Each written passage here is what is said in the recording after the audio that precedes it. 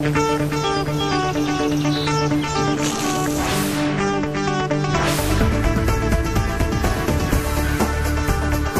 back on Daytime, and it's no news that we have obesity issues here in the United States. But get this, 2/3 of all Americans are overweight or obese, and the nation's healthcare costs are expected to soar due to health-related problems.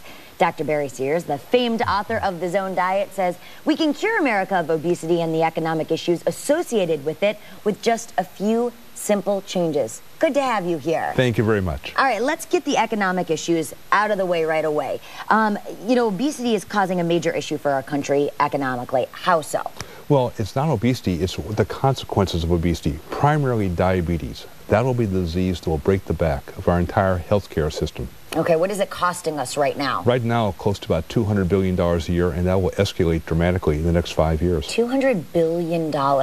And some of the things that you're going to recommend can reduce some of these issues for Americans. Dramatically so. And for America in general. You say just a couple simple changes in our diet can change this, because you say just exercising more and eating less food, that's not the cure-all. It's not going to work. The fact is, we have to understand that our obesity epidemic is a lot more complex than those simple solutions. What's causing it is actually basically increased inflammation in our bodies. And this is coming not from some microbe, it's coming from our diet. Okay. And once we understand that, that becomes now our target. That's where we draw the line in the sand. Right, okay, but we know that the diet is an issue, but there's just some things in our diet that we need to change? Two things which are not spoken to Americans about, really fats. And you say, well, we'll take the fats out of the diet. Say, on the contrary, it's not the fats the problem, it's the balance of the fats. There are two types of fats. They are called omega-6 fats. These are the fats you find in corn oil, soybean oil, safflower. These are the fats that basically turn on these inflammatory genes. Okay. And when they're turned on, these are genes that make you fat and keep you fat. Okay, so everything that we fry or, fry things in or cook with outside of olive oil, which is omega-3. No, that's really has no omega-6 or omega-3. Oh, olive oil doesn't? No. I think a lot of people are under the impression that it does. Exactly. And that it has, by having neither one, it's okay by doing nothing. Okay. It's the omega-3 fats that are the key that turn off those inflammatory genes. Where do you find those? Fish and fish oils. And one of the great breakdowns in American health occurred about 50 years ago when parents stopped giving their children fish oil.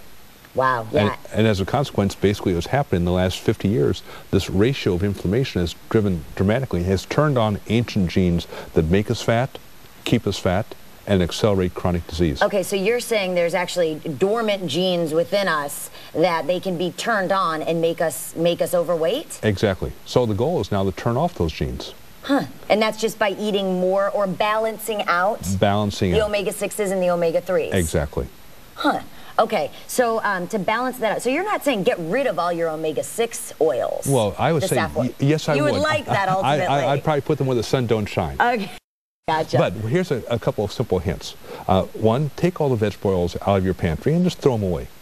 Vegetable oils, corn oil, safflower, any of that? You've got them. Okay. Add back things like, olive oil, and even a better choice than vegetable oils would be butter. Oh. Now, that's You're a proponent of butter. A lot of people aren't. Well, because but it's natural? It's natural, and basically is not nearly as inflammatory as the omega-6 fats.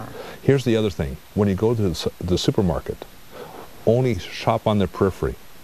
Okay, now I've heard this before, and obviously, I think it's come from you. Obviously, you're preaching that. And that's a great idea. And why is that? Because everything's more natural. It's produce, it's protein. It's not processed. All the things in the aisles are processed foods. And the reason why we have so much omega-6 fats in our diet, because processed fats or processed foods have to taste good, and omega-6 fats make them taste good, and they're the cheapest form of calories known to us, mankind today. Okay, what do you say to those people that say, hey, listen, economically, I can't afford to shop in the periphery, though. It's too expensive for me. I can buy things in bulk and feed my family. What do you say to that, real quick? Well, for the easiest aspect is buy frozen vegetables and frozen fruits. They're cheap. They last forever. And that is a great answer.